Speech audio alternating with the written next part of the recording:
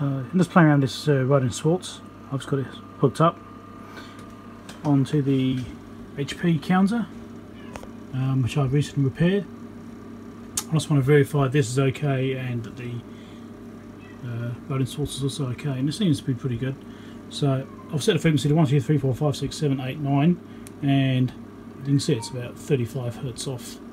And it's still stabilised. It's only been on for about half an hour, both this and the Rohde Schwarz. Now I've actually hooked this up to my rubidium standard, so that's got 10 megahertz reference going in right now. So this basically should be bang on. So this counter is using its oven. It's not using the rubidium standard, so it's just using its OCXO. So considering it's that frequency, it's only out by 35 Hertz. That's not that bad really. So yeah, it's all looking good.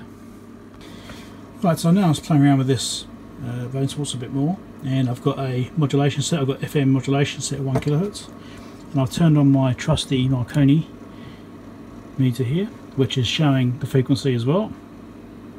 So 1, 2, 3, 4, 5, 6, 7, 8, and oh, the fan on the Rohde Schwarz just to start making a noise because I need to replace that. Now, and here is showing 1 kHz modulation. Though you can't see it very well because the lighting's not great. There you go. Right. There's that. So if I go 50 kHz modulation, there you go, 50 or 99. It's doing 99. So the Rohde Schwarz actually appears to be accurate as far as the modulation levels go on FM. AM also agreed with being very close to correct, so I'll put 2.5 kHz. And there you go, 2.5 kHz. So if I go to AM, turn modulation on, FM off, AM modulation back on.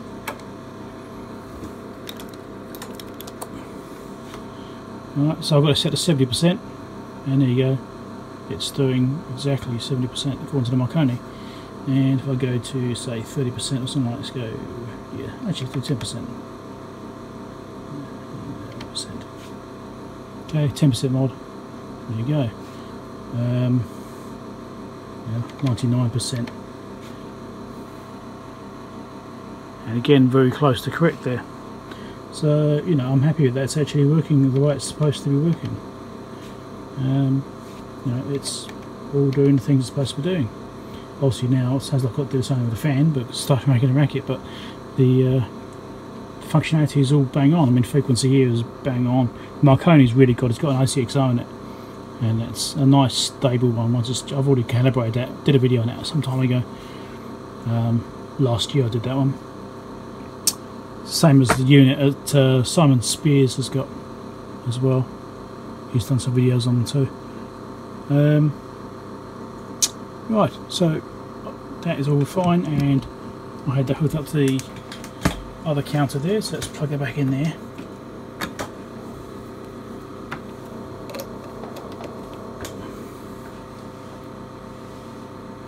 And that's with modulation. So I'll turn the modulation back off because usually I don't like that. And as you can see, it's drifting up slightly more. This is the OCXO and the HP getting closer. So that's only 20 Hertz out. So you know, it's both working fine. So I'm happy with that. So I actually purchased this Rohde Schwarz for quite a good price, and probably about half the price they're going for on eBay, pretty much. I did get it off eBay, but got it for half the price. But it's working fine. Doesn't seem to have any faults, apart from the fan. But that's not a big deal. Right, so that's enough of that. Right, so I pulled the covers off, and I'm actually quite surprised by how little's in it. Let's move the camera a bit closer. And it's got a whole bunch of empty space right here. That's the other casing. It's like big gap. So it's got modular boards that goes in, and it's got like a back plane over here. So they all plug into that. It's got those multi-way connectors on the back here, which I shall show you.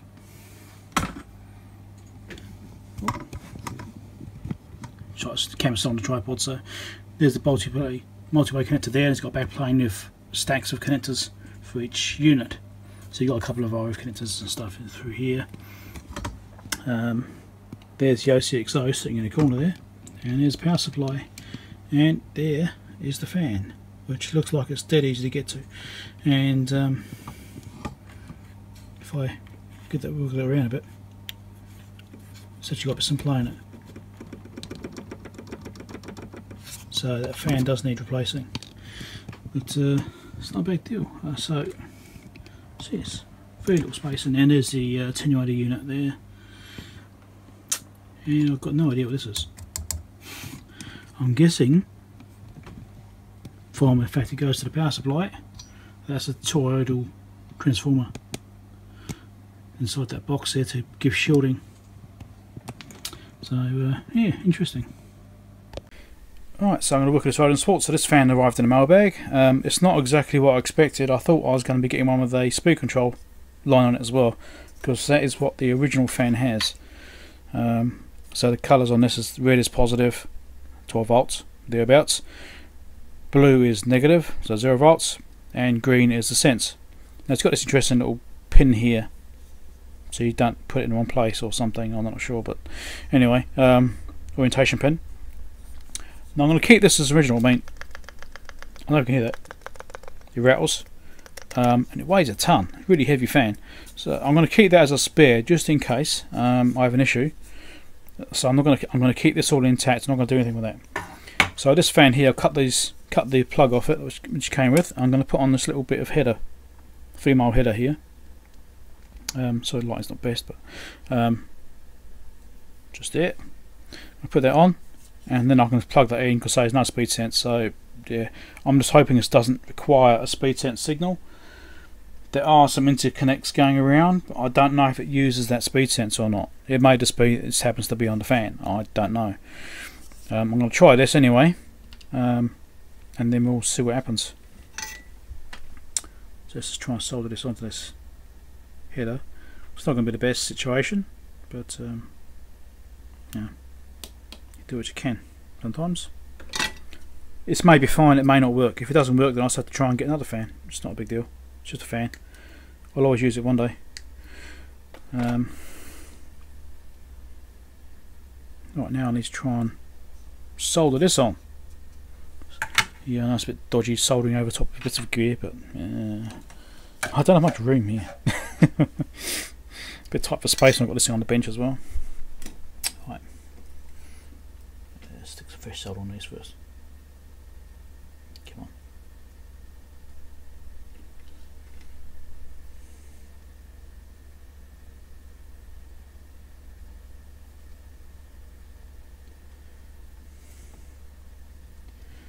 If I wasn't being so lazy, I'd get the holder out, my little gripper or something, you know, pen of ice or something. Anyway,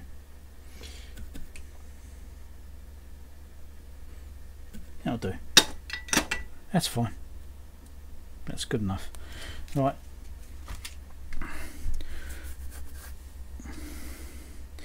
Now, the original fan has also got these nuts on the back of it. Alright, so it's got bolts that go through. The bottom one's going to be a bit tricky to get to. What I might have to do is actually glue these onto the back of this fan so they don't fall off. Yeah, because I can't actually get to that bottom underneath there. You just can't get into it. So I'm going to have to move that and glue it onto there so they don't fall off when I'm trying to mount it. The fan did come with some like threaded screws which go into here, but they don't go through the holes in the back of the chassis, and I don't want to make those holes bigger, so I'm just going to transfer it all over and bolt it like it was originally. I mean, I'm not even sure this fan's going to work yet, but yeah, we'll find out. So I'm going to come back in a minute once I've done all that. Alright, so I've installed the fan. What I ended up doing, because these actually were quite hard to get out, so I just left them in place. I think they might be inserted or something instead. So I actually they're just little 3 more nuts. So I just had some other 3 more nuts laying around, so I use those instead with the original bolts. And it's installed, and I ended up putting the bottom casing off. I didn't want to because it still has these Agilent seals on the edge of it. Get the focus. Alright, so I've peeled those off carefully, hoping to put them back on again, but Not like it really matters, it's just a nice thing to have on it, you know, show it's been to Agilent and been calibrated at some point in its life. But yeah, so I put the bottom cover off because I wanted to trace that sense motor speed sense line, and yes, it does run through the board and it comes to this ribbon cable here and runs across. So I'm probably going to have to look at the circuit diagrams and see if that's going to be an issue or not. But I've got it powered up now. The fan is running.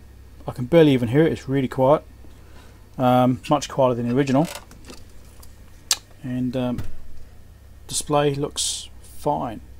I'll get the camera to see it. There we go. Alright, no issues there. It's not giving any errors that I can see. Nothing seems to be a problem. So it looks like, even though there's no motor feedback, it doesn't seem to actually matter. That ribbon cable comes across and goes over to the OCXO. So I don't know if it's something about maintaining the OCXO temperature, because it is right by it.